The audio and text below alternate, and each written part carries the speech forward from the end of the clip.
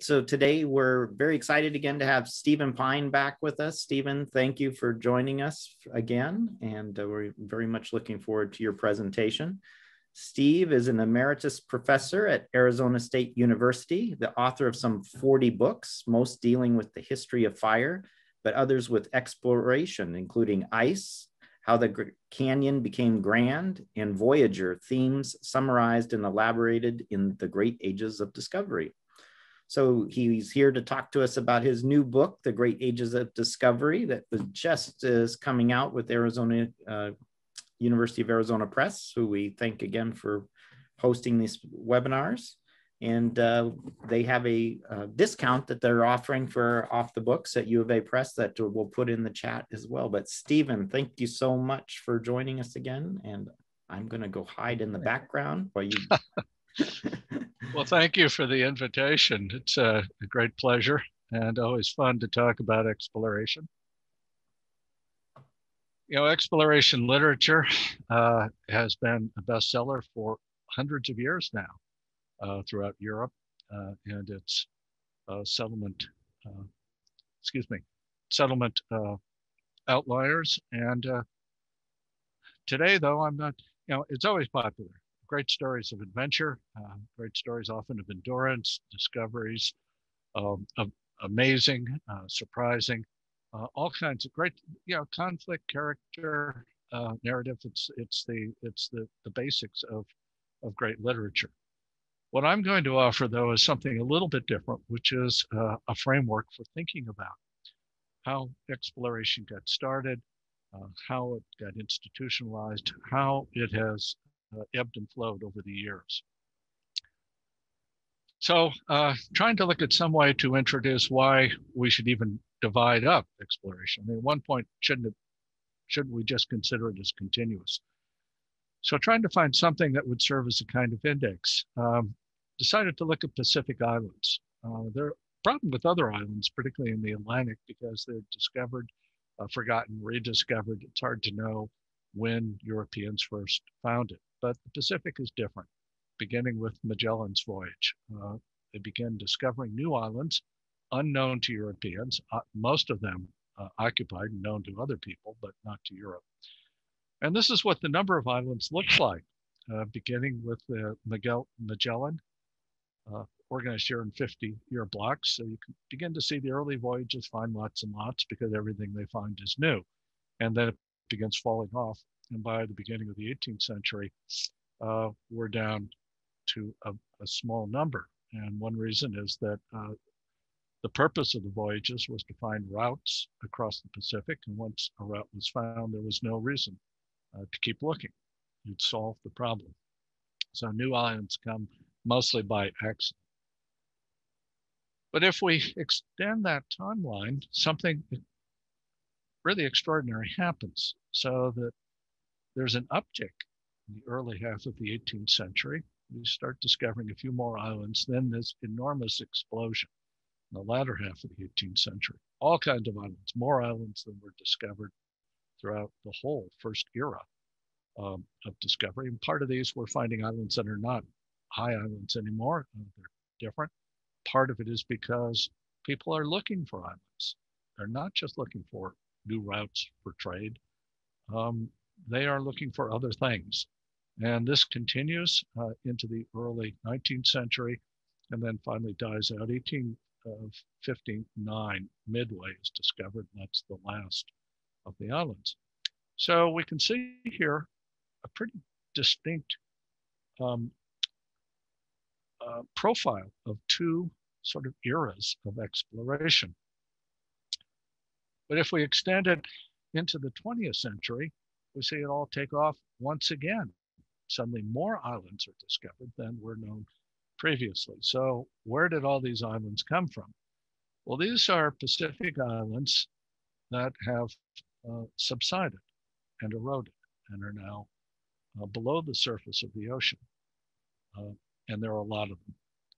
So seamounts are discovered because there are new methods of exploring the Pacific. And there are new needs, even military needs, because of the role of submarines. And in fact, one of our submarines a few years ago ran into one of these either an act of carelessness or they've accidentally discovered a new one. So I look at this pattern and I've decided, does this make sense? Are there in fact three great waves of discovery? And I think that there are. And what I will be doing is to illustrate, flesh this out, if you will, looking at the different ways in which each of these eras of discovering Pacific Islands aligns with other things going on in Western civilization at the time. One of the arguments here is that exploration is not just a random process. It is a cultural creation, like institutions or works of art or architecture.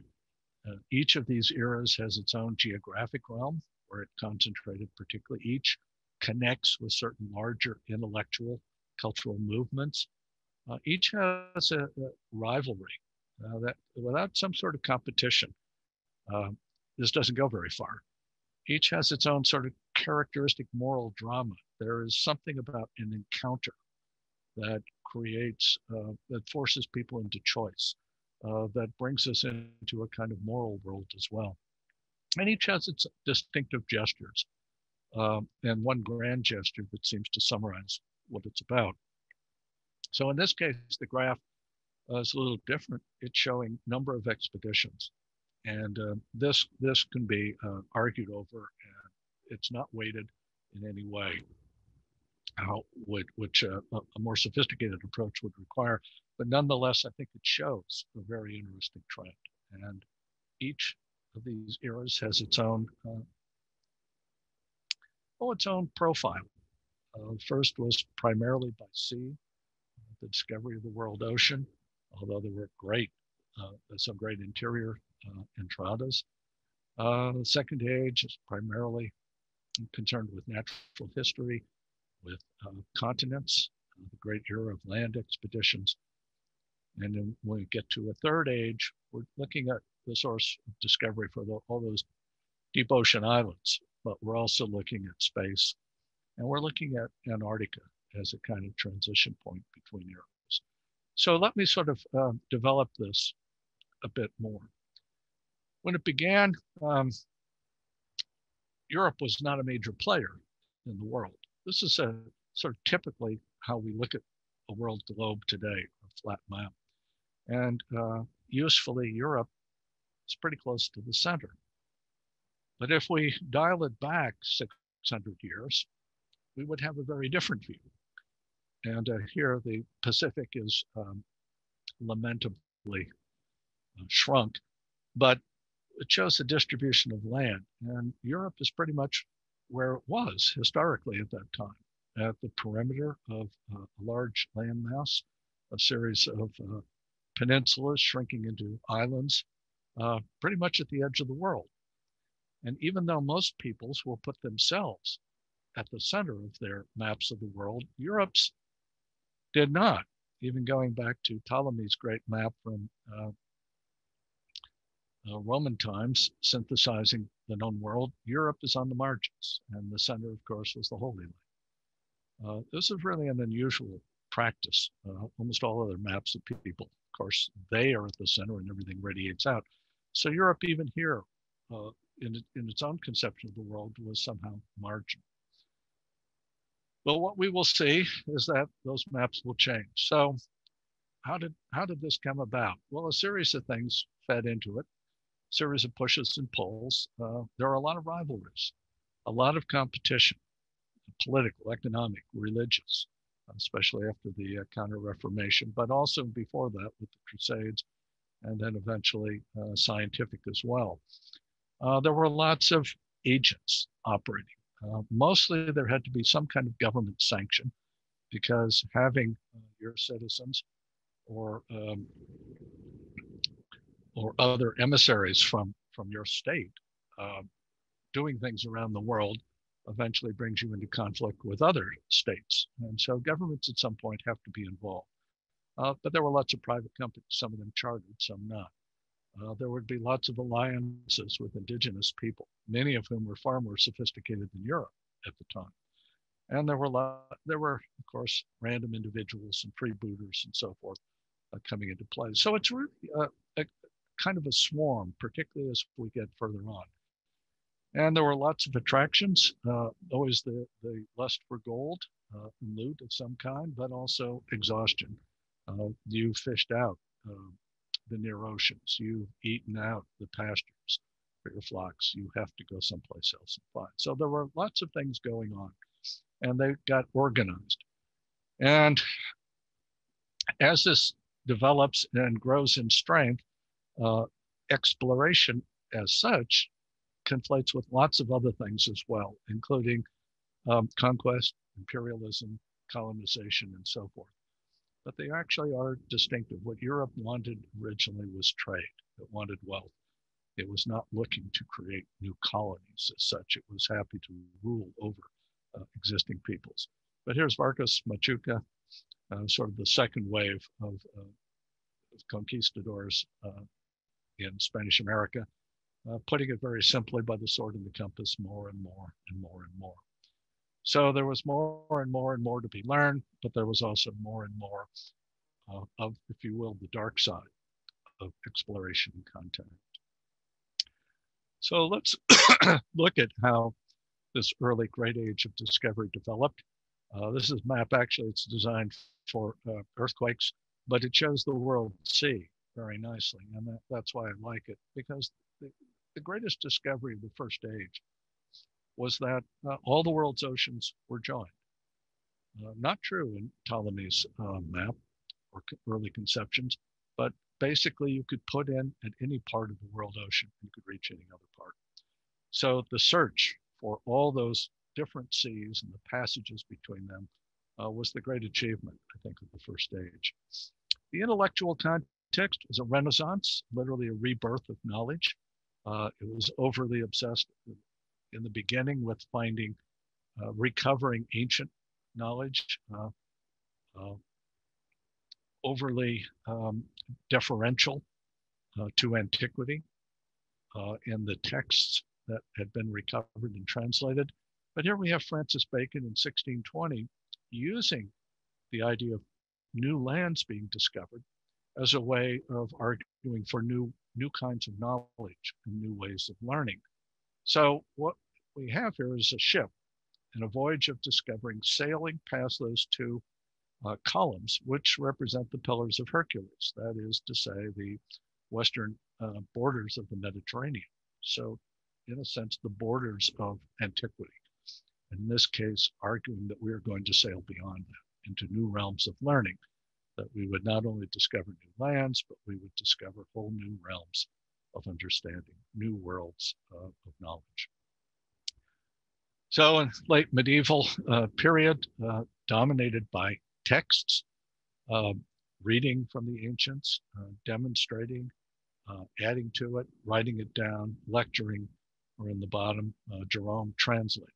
Huge effort at translation, and that would be extended. But we're beginning in the Renaissance, as it matures, to move into something else, interested in naturalism, interested in actually learning the facts, not as they're recorded in Galen, but as they're recorded in cadavers, and finding ways to introduce mathematics to frame. So even in pictures, mathematical perspective becomes a way of organizing visuals that was not true before. So this is going to be the background for these discoveries. Rivalry, why is someone going to bother? You may be pushed and pulled, but unless you've got someone else who threatens to get there first, a lot of times nothing further happens. It was essentially dynastic rivalries in Iberia between Spain and Portugal. Between them, they really accomplished most of the task. Everybody else were minor players, and eventually, as Spain and Portugal exhaust themselves and overreach themselves, others began interloping and poaching on it. And the Portuguese in particular really created the paradigm, if you will, for exploration and managed to institutionalize it. I mean, Europe had expanded and contracted over and again for a very long time, but this time it kept going. And we have to ask why. And one reason was the nature of the way exploration and discovery got institutionalized. institutionalized, got affiliated with and entangled with the larger society. So the Portuguese paradigm, there's Luis de Camões, the great literary figure of Portugal, producing its epic, arguing that had there been more of the world, they would have discovered it. And they managed to, that we know of, get 5 of the 7 continents, and very probably the 6th. Only Antarctica was spared. Prince Henry, really more of a medieval prince than a visionary of modernity, but nonetheless, he set them on their way, voyaging out into Atlantic islands, colonizing those, and then moving down the coast of Africa. Then the classic trilogy of motives, God, gold, and glory. St. Francis Xavier, founder of the Jesuits, establishing essentially a missionary order to journey to the Empire of the East. Gold, Vasco da Gama, 3-time governor of the empire out of Goa in India, the political administrator, viceroy, if you will, but also a trader, merchant. Portugal was interested in traffic, particularly in spices. And glory, the military component, which was absolutely essential because they would never have gotten very far without it. Albuquerque noting all of the choke points and the great seaborne traffic of the Indian Ocean and elsewhere, and then identifying those, seizing them, and in effect creating a fortified stronghold for the Portuguese Empire, and then converting that into literature, into larger, in this case, higher culture. Here's Camões, who had himself ventured to the east and later came back and wrote the great epic modeled on the Homeric epics of antiquity, but then updating it that these were the new Ulysses and Aeneas's of the modern time. So what's fascinating here is that, one, how fully the entire society is engaged. And it's estimated that as much as 10% or more of Portuguese population was involved, so it was with overseas traffic. But also the way in which it offered the kind of a complete intellectual spectrum in the same way that it offered an entire trading empire that would then provide, in a sense, the basis for others. They managed to go everywhere. It's really astonishing once they got going, particularly after they rounded the Cape of Good Hope in 1488 in Southern Africa. So it opened the possibilities of getting into the Indian Ocean. And then from that time on, they were North America, discovered Brazil, South America. By 1543, they had made it to Japan, for heaven's sakes. And it's very likely that they knew about, if not actually visited, Australia as well. So it's an extraordinary outrush in essentially 1 or 2 generations had done it. And this seems to be typical. There's a great pioneering generation, and a kind of golden age, then quickly followed by a silver age, and then it falls apart. Grand gesture, well, it's clearly a circumnavigation. If the world sea is the object of inquiry, being able to encircle the world on the sea is taken as a great gesture. Magellan, Voyage achieved it. Magellan himself doesn't make it. He died stupidly in an unnecessary fight in the Philippines. But the Victoria made it around, and even in that age was taken and honored as an extraordinary event. And the moral drama, Europe is having to encounter all kinds of people it had not known about, people who were not part of Herodotus or Strabo's geographies, people who were not part of their own experience of the world, people who were not listed in the Bible, who were not in the records of antiquity, and having to deal with this, having to understand and work out some sort of negotiation with all these new people creates a kind of moral as well as political and legal tension. We're so accustomed now to think about science bonded to exploration. It really isn't true at this time. There's certainly an intellectual component, but not at all is what we think of as modern science, which hadn't been invented. So I don't want to throw a lot of dates at you, but those on the left are sort of some of the key dates in Portugal's expansion and a few of Spain's in the New World, and science on the right. So 1453, Constantinople falls. There's a diaspora of scholars and texts that helps to give a new boost to the Enlightenment project. But Copernicus publishes his study of the solar system, putting the sun at the center in 1543. Portuguese had already reached Japan by this point. By the time Galileo invents the telescope, 1609, we're 37 years after Camões had published his epic, sort of summarizing the Portuguese achievement.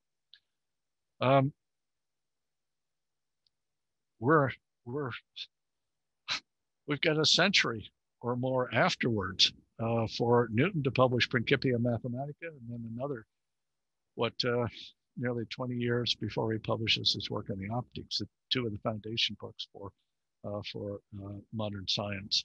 So all of this happened in the absence of science. Science developed on a parallel track. Da Gama was dead 30 years before Galileo was born.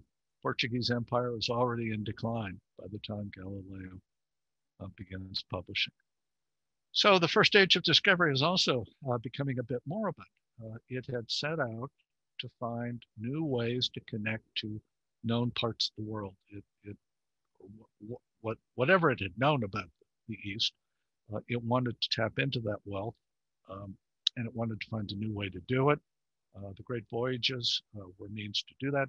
Along the way, they discovered whole new continents. They discovered new oceans. They discovered peoples and empires that they had no idea about.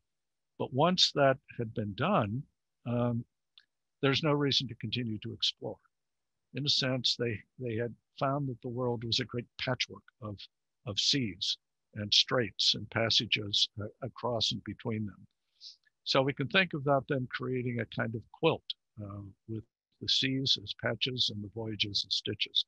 And once that was done, exploration settles down to trade.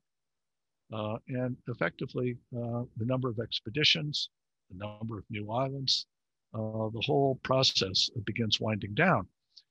In fact, by the early 18th century, when, as we've seen, there were very few new islands being discovered in the Pacific, and those accidentally, if anything, there's a kind of rebellion against it, a pushback. Jonathan Swift's Gulliver's Travels are the best known, deeply satirical, almost bitterly so, about European discovery and what the consequences are. Samuel Johnson weighs in with his novel of Rasselas and points it was pointless to go adventuring. Everything you needed to know was right at home. And while we think of Robinson Crusoe today as kind of a celebration of a man in the wilderness, survivor, great adventurer and explorer, if you read the original, I think you get something quite different. And a passage where Crusoe, having had several misadventures by sea, is contemplating his last one, is called by his father and told that, it's for men of desperate fortunes or of aspiring superior fortunes who went abroad for adventures to rise by enterprise and make themselves famous. And the middling way was the best. And Crusoe says that he had in the future many occasions to recognize the prophetic nature of his father's warning. So it's a very different story at the time than we see it now. But we know that exploration didn't end. In fact, it picks up again and becomes what William Getzmann once called a second great age of discovery. Different players, different purposes, but building on the old terms. And part of it is that this is really the Enlightenment in the larger term, beginning to explore. science is coming to wield influence throughout all aspects of Western society. There's an immense process of secularization going. So the sextant replaces the cross and naturalists replace missionaries. And here we have Charles Wilson Peele's famous painting of his museum in Philadelphia, Natural History Museum, pulling back the curtains of darkness and ignorance and exposing a world of learning to light. And this, in a sense, becomes the symbol of the Enlightenment, and the Enlightenment as a vehicle for inspiring exploration. Another great painting of Humboldt in Ecuador, Mount Chimborazo in the background. And we see again, here he is, the European with his instruments of science, bringing enlightenment, illuminating the landscape to the local peoples. So how did this happen? Well, a couple of things, a bunch of things come together somewhat accidentally. One is interest in the transits of Venus, which occurred twice in the 1760s. And each time an international science campaign was organized to map it. And this mattered because thanks to the work of Kepler and others, they understood the relative ratio of orbits of planets around the sun, but they didn't know the absolute distances. But if they could watch the movement of Venus as it crosses the sun, then that could give them a chance by parallax triangulation to estimate that distance. So it was done twice. It was a very unusual opportunity. Even the first one was even done in the midst of the 7 Years' War between Britain and France. And in effect, they have to outfit the voyage of discovery to conduct science. This is quite an extraordinary change from what had gone on in the first stage. There's also a concern about, again, our conception of cosmology that the Enlightenment was putting together, how the planets look and operate, how important forces like gravity manifest themselves. And there were two primary competing theories of gravity. One suggested that the Earth would be flattened at the poles and widened at the equator. The other suggested just the opposite. And there was a way to test this if you could measure arcs of the meridian longitude at polar areas and at the equator. So again, expeditions were mounted to do this. One to Ecuador, the French were the primary leaders in this, and another to the northern part of the Baltic Sea through Lapland. And as a result, Newton's theory of gravity was confirmed. At the same time, natural history, as opposed to what was then called natural philosophy, is coming into prominence. And here's one of the great symbols of it, Carl Linnaeus, here outfitted, sort of combining the exotic and the enlightened. Here he is in his travels into Lapland at the time, among the Sami, dressed up, coming back in costume. How often do we see explorers doing this? In this case, costume as a Sami shaman, but at the same time holding plants, bringing his own instruments, then recording them in a book. In effect, an herbarium of plants from the region. Linnaeus then did this 6 other times, commissioned by the Swedish monarchy to explore what the kingdom held.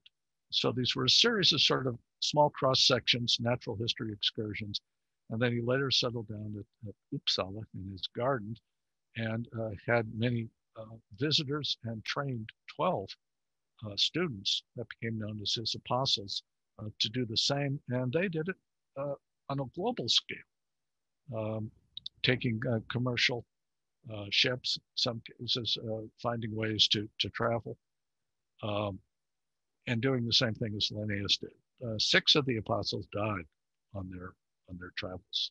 Some early kinds of martyrs to science as we think about secularizing the process.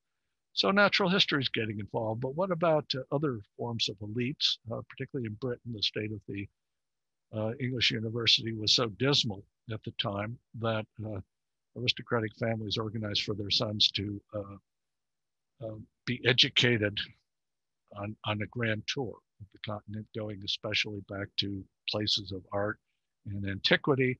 They had their own entourage, their own tutors, their own servants, what became known as the Grand Tour. But this also brought people who carried artists with them. What they were trained to draw, but they were also carried artists to record their travels, their experience. And so we begin seeing artists being involved and art being engaged as well. And then it finally sort of comes together towards the latter half of the 18th century. Here's James Cook, the first of his 3 great voyages around the world, a new era of circumnavigation, and this time outfitted with science as well as other purposes. Joseph Banks, wealthy aristocrat, naturalist, announced any blockhead can do a grand tour. His would be a voyage around the world. And so he managed to equip part of the Endeavour Cook ship as a laboratory. He traveled with other naturalists. Here, one of Linnaeus's apostles. He brought artists. This is actually on Cook's second voyage, William Hodges going to Tahiti. And Cook's voyage was organized to go to Tahiti, which had just been discovered, and set up an observation post for the second transit of Venus. So you can see all these things sort of coming together in a useful way. Cook is often suggested as the model for James Kirk of Star Trek fame, and I thought it would be fun to consider Cook's away team.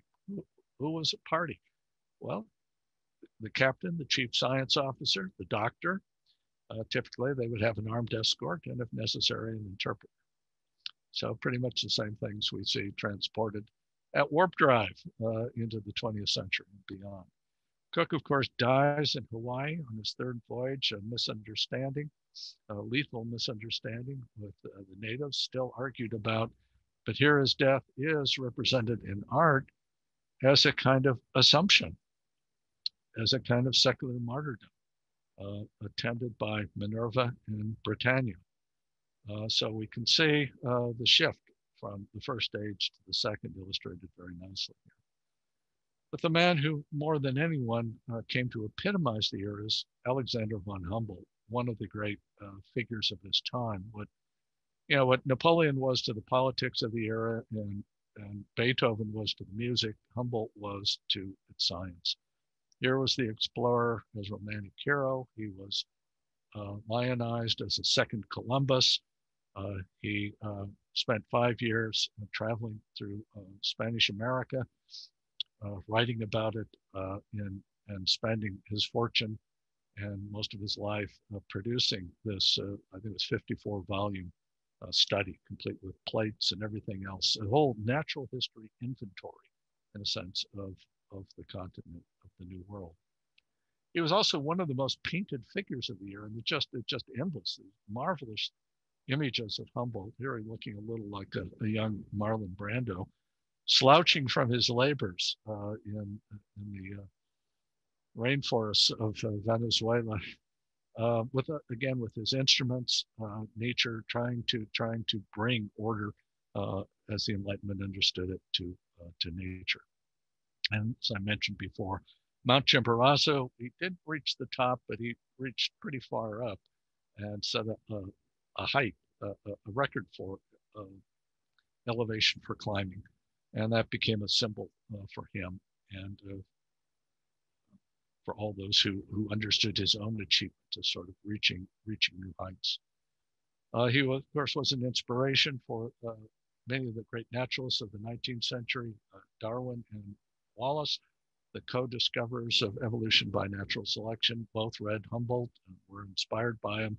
It's one of Humboldt's personal narrative, is one of 3 books Darwin carried with him on his own voyage around the world. And he influenced artists. Landscape art comes into vogue in ways that it had not been present before. Here's the American Frederick Church, student of Thomas Cole, early landscape artist, reading Humboldt, going to South America to try to paint in these enormous canvases something of the visions that Humboldt had evoked. And here turning some of these scenes to political and social commentary. Humboldt witnessed an explosion at Mount Cotopaxi as he was leaving by ship. And this is Church's rendition of it. And we can see a war in nature between the forces of darkness and light. And in fact, this was done in the midst of the American Civil War and sold for Union war bonds. So we can see the way in which explorers and images they bring back become embedded and speak to the society in ways that even today are no longer true. The popularity of travel and exploration was huge at the time. In fact, as the United States was expanding antebellum US, it's estimated that as much as a quarter of the federal budget was devoted to exploration of one kind or another. Partly, you simply need to know what the new lands are. And for these settler societies, places where European immigration would in effect take over countries, the explorer becomes a kind of Moses figure, a guide, honored guide to promised lands, or in later times, perhaps a symbol of what was wrong. But one way or the other, the explorer was critical to the process. So adding up the second realm, what's the geographic focus? Well, there was plenty of ocean traffic. I mean, think Darwin, for example. But the continents were really the core source. The intellectual context, the greater enlightenment and all of its influences. Science now becomes a dominant presence. It's unthinkable to mount a serious expedition without a naturalist or a dedicated scientific component. The rivalry, what sends Cook and others into the Pacific and around the world? France and Britain are engaged in a long series of wars for supremacy, the 7 Years' War, sort of beginning the Napoleonic Wars, continuing it, and a new 100 Years' War, really. And that will become the primary driver.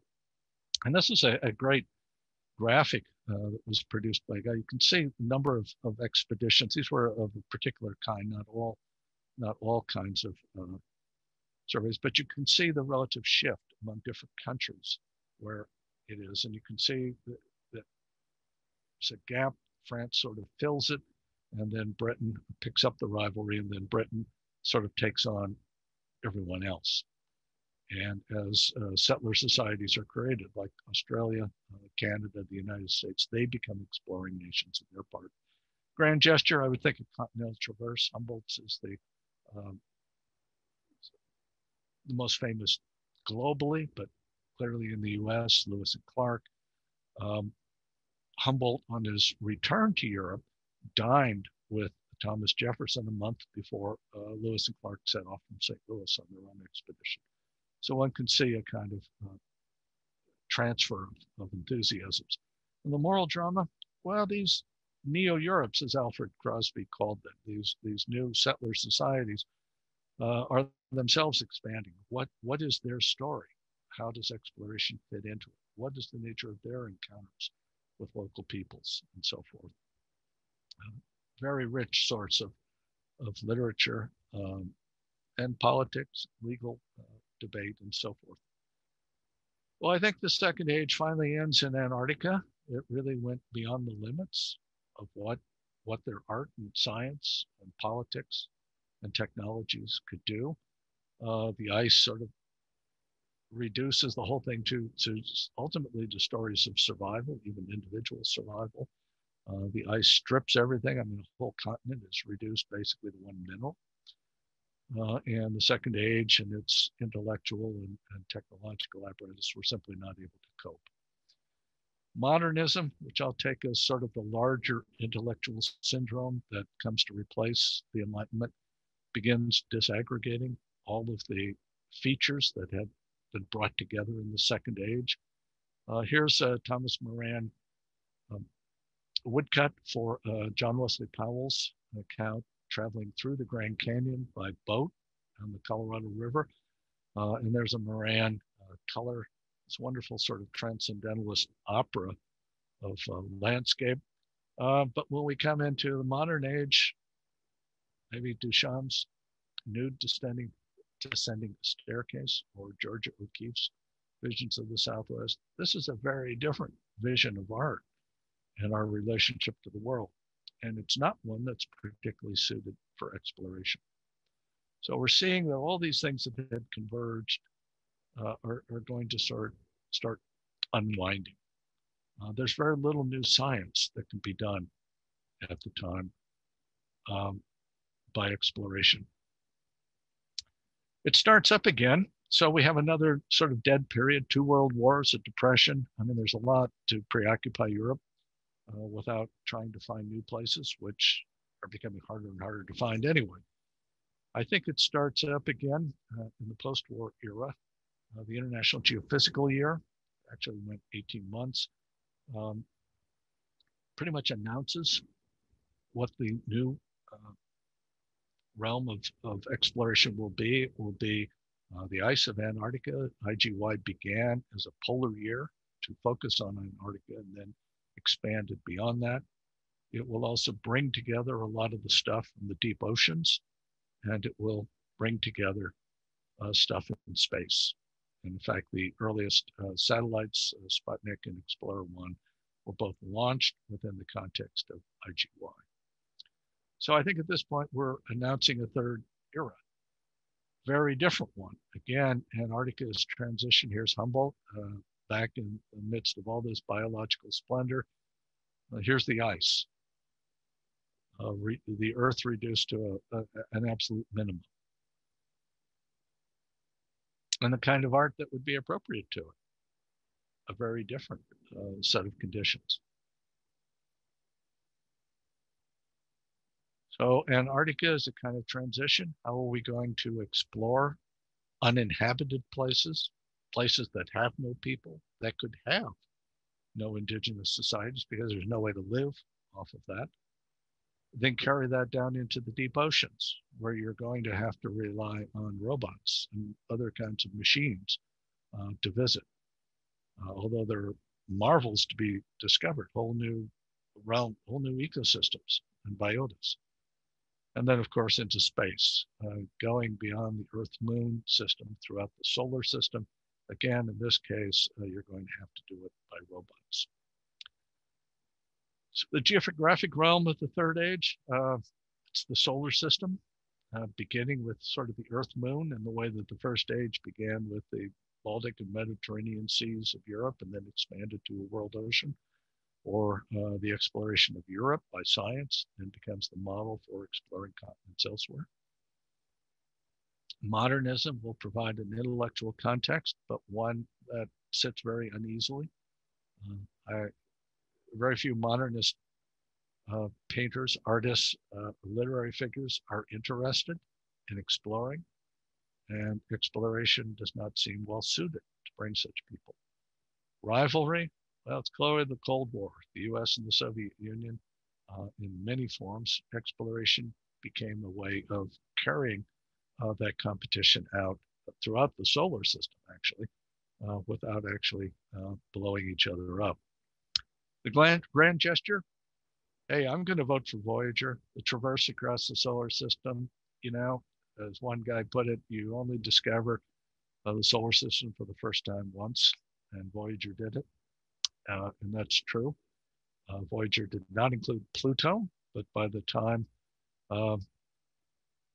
Voyager was in a position to, Pluto was being demoted out of it. So we can play games, but essentially Voyager, I think, became the grand gesture of our time. And then the moral drama. Here's where another part where it gets interesting along with the cultural side. We're talking about the expansion of humanity, just people. And much of it's going to be done through proxies. People can't go to these places. You can't live in these places. You're not going to encounter other people. And in many of them, you're not even going to encounter other life forms. What does it mean? And where is the moral drama? Where is the tension? for all of the awfulness that a lot of European exploration wrought on the explorers, as well as people encountered, there is a great tension there. That's a possibility of great interest, human drama, and character, and so forth. Where is it when we start landing robots on Mars or beyond? So let me compare great ages. Part of the problem of our time, I think, is matching the software or cultural system for understanding to our capacity to visit these places. The first age, looking out, the invention of the telescope, here looking and beginning to map the moon. The third age, looking back. In many ways, we're talking to ourselves. We're having to look back on ourselves in a self-reflexive way that seems very much a part of modernism, but very alien to exploration as we had understood it before. Here's Franz Boas at Baffin Island, trying to understand a different culture, dressing accordingly, trying to absorb and understand and then translate. And here's Curiosity taking a selfie on Mars. These are very different kinds of intellectual and cultural circumstances. So here's Humboldt reconciling the flower with learning, science and romanticism. Here's Ben Shah's Blind Botanist, modernist rendition. The guy's sort of silly grin or smirk on his face, doesn't sort of get the irony of it. Images from Hubble telescope and Joseph Albert's abstract expressionism. Images of Jupiter, this great red spot, matched with other expressionist paintings. Other images of galaxies and Albert Reiter's. Here are some X-ray images of galaxies and Georgia O'Keeffe abstractions. False color imaging of the rings of Saturn to highlight the character. Barnett Newman paintings. And how about some more Hubble images? They really are great, aren't they? And here's Jackson Pollock's action paintings. These are not images that really fit the landscape art and sensibilities that we associate, say, with the second great age, but they do match up pretty well with a kind of modernist sensibility. Or a photograph of Antarctica. Here, the only mark on the surface of the ice is the shadow of the contrail of the plane, matching up with another Newman painting. Here's a photograph, we'll call it a photograph from the Viking mission to Mars, and Georgia O'Keeffe, New Mexico sunrise. So the changing nature of encounter really gets to the core. Why do we care? What is at stake? How is exploration similar to what had gone on before and yet different? So here's one of Howard Pyle's great paintings to accompany Robinson Crusoe. Here he is discovering another person, the footprint of someone other, a human other on his island. And here we have Aldrin and Armstrong on the moon taking a photo of their own footprint. Or Viking taking a photograph of its mechanical footpad on Mars. So in some ways, it's the same sense of looking at an other, but what happens when the other is the self? Or when the self is essentially a mechanical prosthesis of ourselves. And sometimes this can lead to odd effects. Here we're back with Humboldt and Mount Chimborazo, the radiant Mount Chimborazo in the background.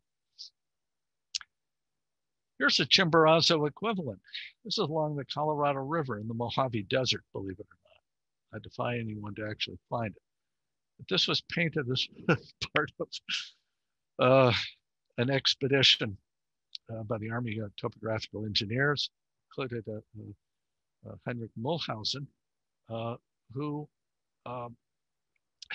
had met Humboldt and come with Humboldt's blessing and wanted to establish that his expedition to the American West was Humboldtian in its scope and ambitions. So the way you do that is to put Mount Chimborazo within. Mulhausen later went back and wrote sort of westerns in the romance novel sense, the American West, and did very well by it. And here we have a NASA rendition of human explorers on Mars. And what do we see? Well, it looks like Mount Chimborazo has been transported to the red planet, establishing, in a sense, the similar character through the art of the expeditions. And finally, the coup de grace. This is an image produced from a microwave cartography of Venus. Venus in general is a very level area, not known for great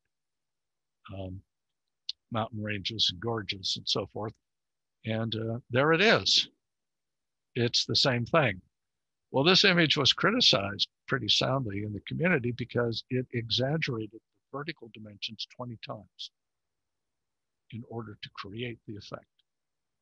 But I think what either deliberately or more likely subconsciously, what they are trying to do is to create equivalence, that this is, again, is in a tradition that we recognize and deserves to be recognized, even if people aren't in the scene.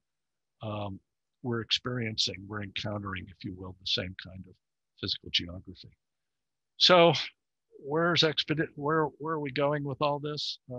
Sort of a case of identifying continuities and discontinuities and making the proper kinds of analogies so that we can be productive and not silly. The driving rivalry. Well, Europe is no longer squabbling among itself and sending out expeditions as a way of exporting those competitions. It's integrated. With the end of the Cold War, that has deprived third age exploration of its driving force. We'll have to see if others enter the competition or not. Exploration, science, and colonization had all come together in the second age, and now they're pretty much separate. We can have exploration as its own activity. Science, we can do science by sending up orbiting telescopes. We don't have to send spacecraft. We're certainly not going to colonize. And if we send human outposts, as with Antarctica, I mean, we've been in Antarctica for over a century now. These tend to resemble the trading posts at the first stage, not efforts to recolonize, not establishing new worlds to be populated, but places to trade, in this case, maybe to trade information. And what does it mean? What is the whole character of exploration? What does encountering mean when you're dealing with robots, when you're dealing with conditions like these? Where are the cultural connections? How does the civilization of modernism or postmodernism and its various discontents, how does that align, support, or quarrel with exploration? So in many ways, we're sort of going back more to a first age era than the revival in the second age. And we need to face up to the ambivalences of a quest narrative. I see exploration as a kind of institutionalized quest narrative for Western Civ. And it has produced all kinds, it has its dark side. And we're emphasizing more and more that. How does this feed into the continuities? What might the future look like? So exploration, it's always a great read. I keep coming back to it. I began my doctoral dissertation. I'm tempted to say back in the second age. It's been so long. Biography studies in Antarctica, Grand Canyon, Voyager. It's always a great read. And now I'm trying in the great ages of discovery to consolidate all of this prior work, give it a kind of intellectual frame, and yet still capture some of the enthusiasm, the zest, that exploration has always brought. So with that, let me thank you for your attention and open it up to questions.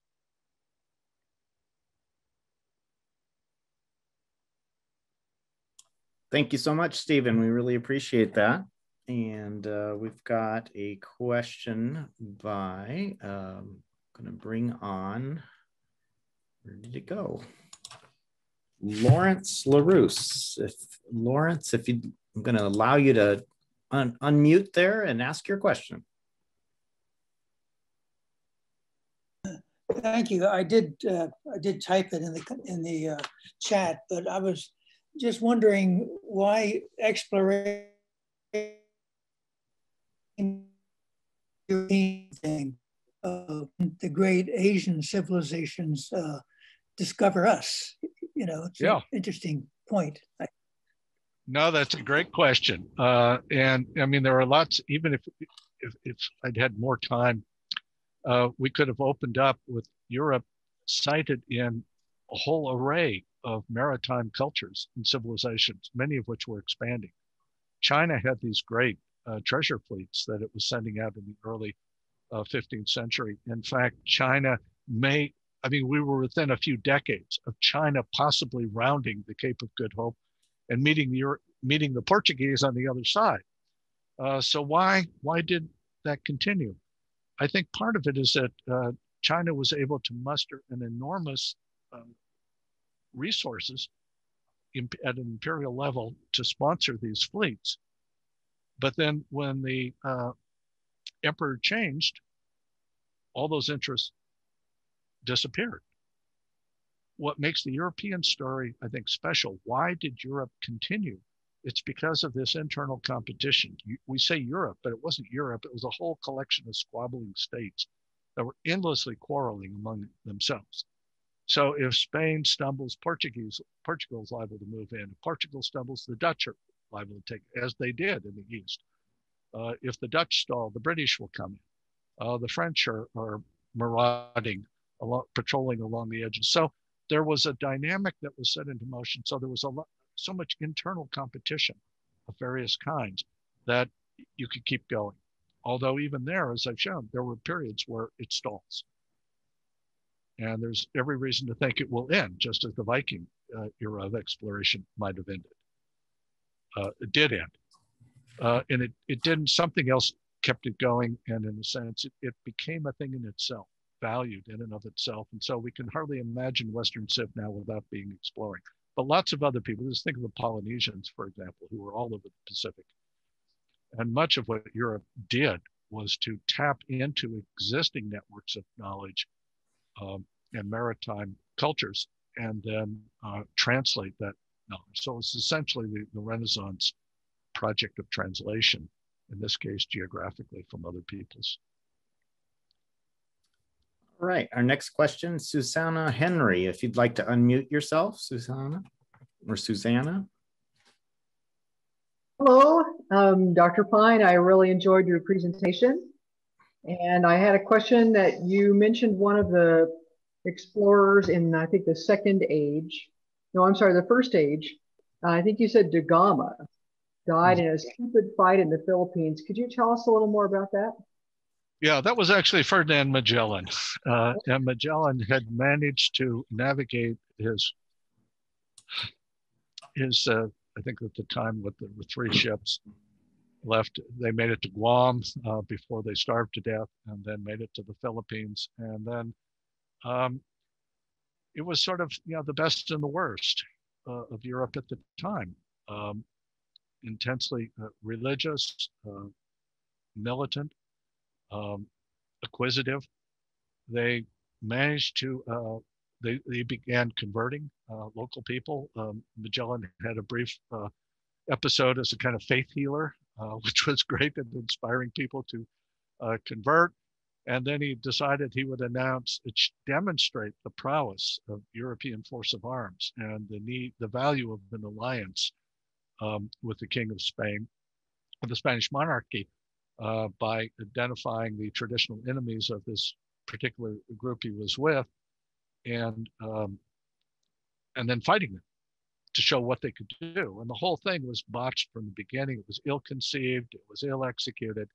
Most of the party died on the beaches. Magellan himself died in the surf. And then the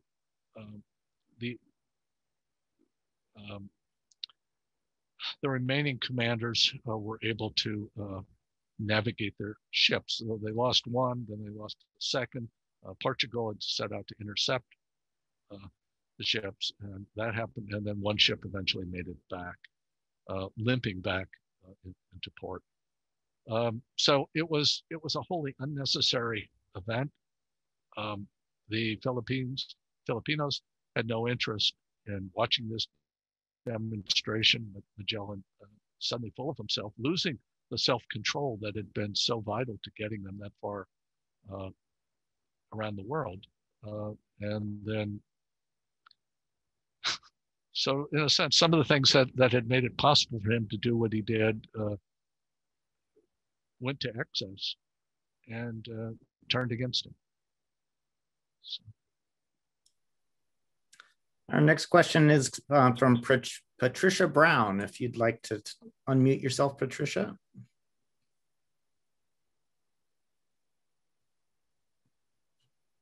Are you there?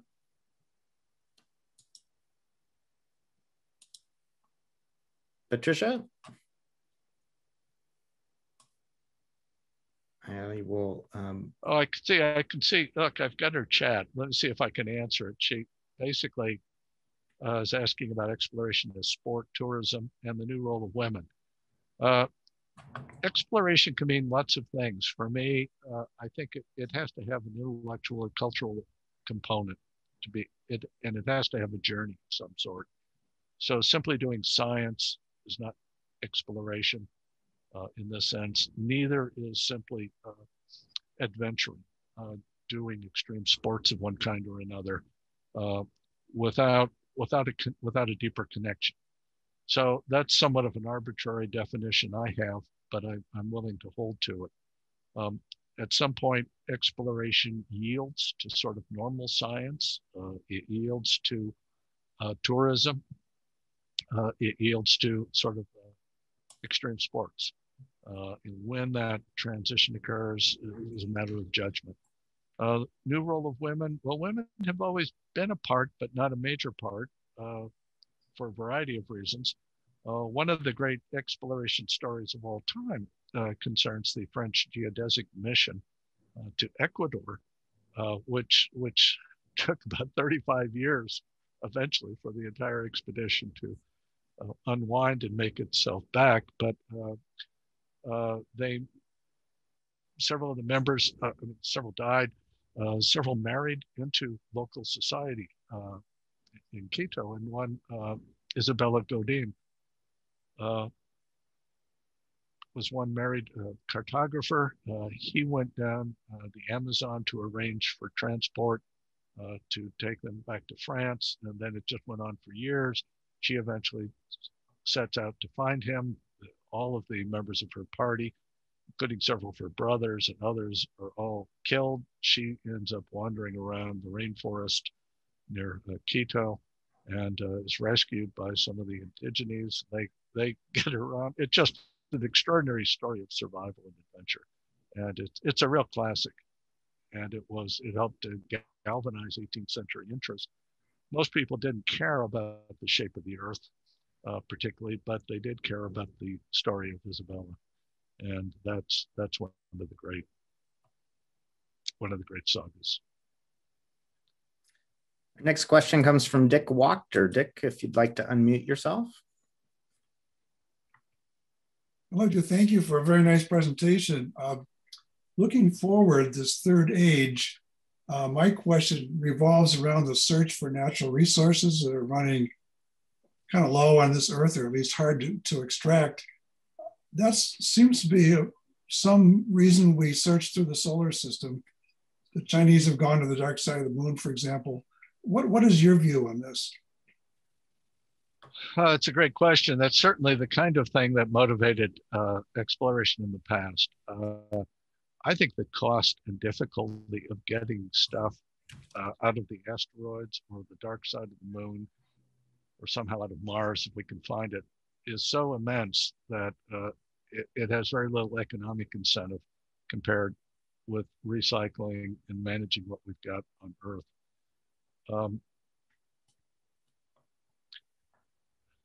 The likeliest source of competition is going to be in the deep oceans, and that's already heating up. And how that is going to play out, I don't know. There's still so much of the oceans, the deep oceans, that have not been mapped. We have better maps of the moon. So my sense is that that will probably not be enough for exploration, but I have a hard enough time understanding the past, and I've learned not to make long-range forecasts for the future. So. Our next question is Donald Cullen. Donald, if you'd like to unmute yourself.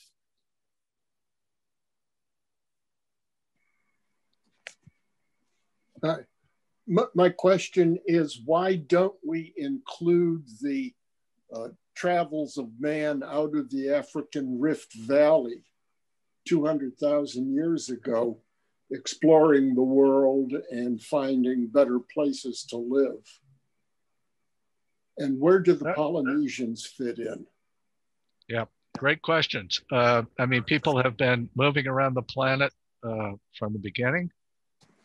There are certain people who would say, you know, it's simply in our genes. We're destined to explore. We're destined, our drive for curiosity, et cetera, et cetera. And all those things could be. One could imagine another story of humanity and exploration that would include all kinds of wanderings and travels. I'm restricting mine to Europe. And I think in some ways you can criticize it as being Eurocentric. And I completely admit to it. I'm interested in how this particular civilization engaged with exploration to learn about a bigger world. And I think this group had special significance because their maps were the ones that everyone else accepted. In some ways, once you produced a working map of the world, why does someone else need to do it again? So it also folds into my conception that exploration, this kind of exploration, is a cultural creation, and different societies are going to do it at different times and places. And Europe's went on for a particularly long time. And I'm interested in seeing how that happened. Polynesians had moved all over the Pacific for a very long period of time. There was a lot of maritime traffic all over the Indian Ocean. The islands of the Caribbean had been colonized out of really series of waves, migrations, really following the Orinoco River out and around. There are all kinds of stuff. And I'm not sure I'm willing to call that exploration in the same way. So you can certainly fault me for the nature of my definition, but I'm trying to hold to that and extract some useful information rather than generalize it to the point where it simply means people wandering around the world. Because there are all kinds of travel stories. There are pilgrimages. There are trade stories. I mean, the first person to make it around the world actually was a slave that Magellan, in his early years, had picked up in the Far East. Where was it? I think Malacca, and then brought with him to Portugal, and then carried around to the Philippines. It turns out that Enrique had originally been enslaved from the Philippines. So he came back and they were able to actually communicate with the people. The language was such that he could communicate with the rest. So he actually was the first one to make it all the way around. So there are all kinds of ways we can configure human movement, curiosity, and so forth. My sense is that exploration as a particular cultural creation, as a kind of institution, as I've defined it, that's really what I study. I don't study the rest of it. And somebody else could very easily take that larger view. All right, we have kind of a follow-up to that. It looks like Kathleen Reeve, if you'd like to unmute yourself and ask your question. There you go. Okay, it's about who told who, what, when, I guess, period. A friend of mine said that the Vikings came to America, but they didn't tell anybody. And Columbus came and he went back and told everybody. And so he gets credit for, quote, discovering America because he informed, but it sounds like the Europeans were really eager to spread the word of their discoveries. Yeah, good question. I mean, as I say, even in Europe, we have waves of outmigration and exploration, and then it collapses. The Canary Islands had been known in Roman times as the, and then were forgotten and had to be rediscovered many times. So there was certainly interest among the Europeans in these discoveries. There was a network of correspondence, and some of them, just the whole network of the time. I mean, they didn't have an internet or other sorts of systems. The printing press was coming into its own as a way of spreading words, but most of them, they were doing it by letters and correspondence, and key players would spread the word. They would write letters, and so these things were circulating.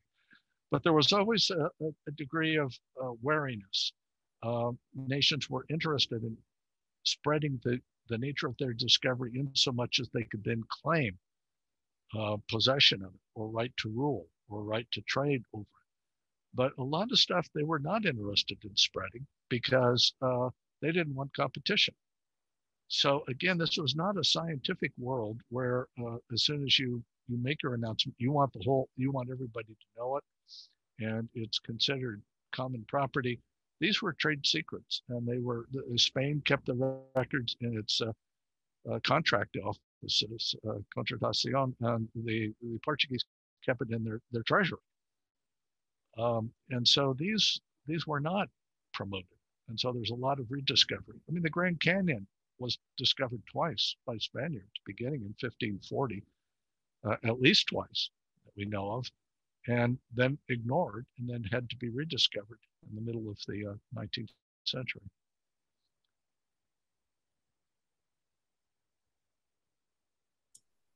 Well, you've mentioned several times that, well, not several times, but you'd mentioned how you don't like to think about going forward, but back. And so I know you mentioned the oceans and all of that, because I was thinking, what was going to ask you, what's the fourth? But, yeah. But well, I think, yeah. Go ahead. Well, I think my sense is that most of Antarctica exploration, as we usually understand it, is done. Not that we know everything, but that it's yielded to an era of normal science. There may be places, or maybe some of the ocean area under the ice is yet to be discovered and so forth. I think the deep oceans are where the action is, particularly the development of all kinds of submersibles, robotic submersibles. Now they're getting a sort of core of discovery of submersibles, where you can have all kinds of these things now communicate with one another and map and spread. And it's accessible, it's relatively cheap. There's a lot to be learned. That's where the action is. We still think of space because it's so, we have such great literature of space and science fiction connected with space and so forth, that we think of space as it. But I think space is really looks like the first stage, where you have a small number of expensive expeditions launching. And if you have bases, they will be small ones. We're not going to demographically take over the solar system and the rest. So I think a lot of the space exploration is going to end up going back to the first stage and the character of the first stage. Still great stuff. And I'm very happy with the robots. I like the robots. And I think the robots are getting better all the time, and we're learning lots of stuff. I don't think we need to have people. The purpose for me is not to colonize Mars. The purpose is to explore it. But the oceans are clearly where the action is. So in looking at the past and all these wild explorations and discovery eras of discovery, what is there one that's more compelling to you? If you had a time machine and could go back, you would put yourself in? Oh, I feel most at home in the second age because it's alien enough that to be different and fun, but not so strange that I wouldn't know where I was. Certainly Humboldt's expedition. I mean, Humboldt is such a great figure, and one of the reasons is that it was in a way non-political. He was self-financed. The Bourbon monarchy of Spain was interested in learning more about their colonies, and were looking to science to perhaps help advise them. And so he wrote a great book on Mexico, political essay on Mexico and its geopolitics and economics. But he was not the vanguard of conquerors or colonizers. He was there as a sort of adventurer in science. And almost every place he went had been visited. It was already well known. It was inhabited. The Jesuits had already mapped much of the Amazon. And he was tapping into all kinds of local knowledge, but then he was doing what people at this time did. He was retranslating it into modern science as that science was rapidly developing. I think that would have been probably the most fun period, and the least compromised. Some of these others are great stories and so forth, but they lead to all kinds of ugly events as well. So they bring out the best and the worst.